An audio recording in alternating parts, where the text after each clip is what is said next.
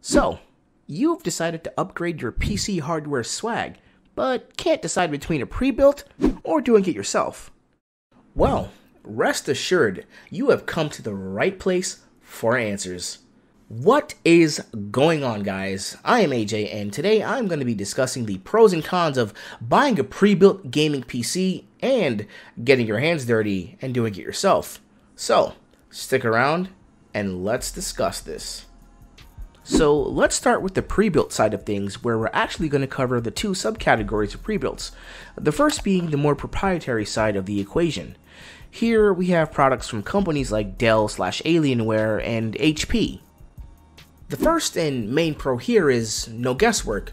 A pre-built is exactly what it sounds like, a pre-assembled machine.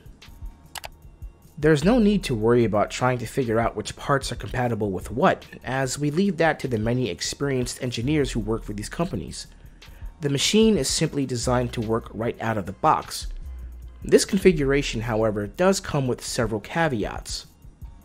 Con number 1, durability. Now, while the overall quality has improved over the years, let's face it, manufacturers tend to cut corners, particularly when it comes to components like motherboards and power supplies. You know, the parts that everything's connected to and provides electrical power respectively, which then reduces the overall lifetime of the system. Con number 2, limited upgrade path.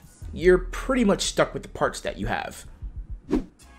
Because the manufacturers may opt for a proprietary design instead of the standard, it can make finding replacement parts in the event of hardware issues inconvenient and costly, since you'd either have to go through the manufacturer themselves, assuming you're still under warranty, or try your luck in the online market.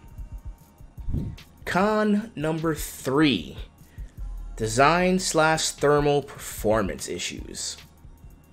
Pre-builts of this nature tend to have their components clustered in these hot boxes of death.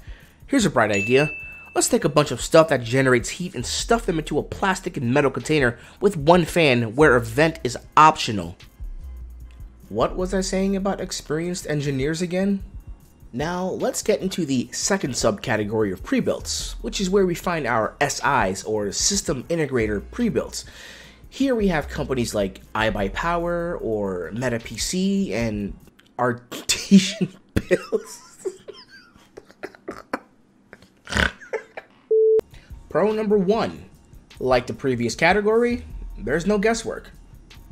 But the major difference is that instead of proprietary designs, these companies mostly use standard ATX components, which leaves a clear upgrade path. While this is great, it unfortunately does come with its own set of issues. Con number 1, price. When buying a PC from an SI or a third-party builder, it usually comes with a premium, not to mention shipping costs. Con number 2, varying quality. While there are a good number of SIs that set themselves apart by offering high-quality builds, some not so much. Looking at you, Walmart. It's best to do earnest research before purchasing so you don't overspend on stuff like this. Now, let's get into the more custom side of things. Some of the pros of building your own PC include, number 1, a wide selection of ATX standard parts, meaning, again, your upgrade path is much wider. Number 2, the overall experience. If you have made it this far, congrats. That feeling of pride you get when the system you finally got together through all the trials and tribulations manages to post is indescribable. And number 3, your PC can be an expression of, well, you. Whether you want a simplistic piece of machinery that will get the job done, or you want to go all out and make a grand statement, it's all up to you. As long as it fits within your budget, that is. But here are some caveats. Number 1, while there are many great resources available online for first-time builders, let's face it, you're probably going to make mistakes. Hell, even experienced builders make mistakes from time to time that can be either minor, like not making sure everything's plugged in correctly, or not so minor. I heard a little buzzing. I heard a little buzzing like currents going through something, but... Oh, shit! And let me put this out there as a side note, builds can be very time consuming. I mean, my first build took me about 14 hours, with breaks of course. But when you factor in having to troubleshoot a build that won't boot because of something that either isn't seated or connected properly, or a part that's DOA, it can be frustratingly time consuming. Con number 2, the market.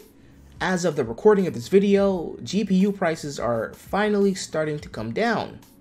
While this is great, they are currently still more than their original MSRP.